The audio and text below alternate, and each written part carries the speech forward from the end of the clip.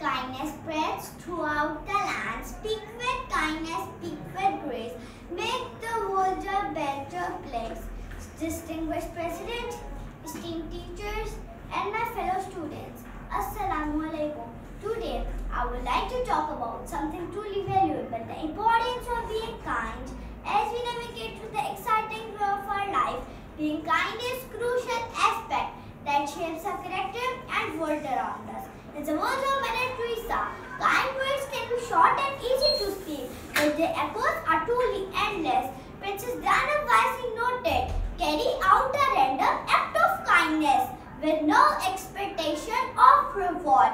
One day, someone might do the same for you. Helen Keller once said, alone we can do so little, together we can do so much. A teacher is successful and popular, not only in the institute but throughout the world due to kind ways of teaching. Kindness is the language of nature. Animals get affection from each other, even birds. Kindness brings people together, fostering a sense of unity and supporting community. Hazrat Muhammad, peace be upon him, exemplified kindness in his actions.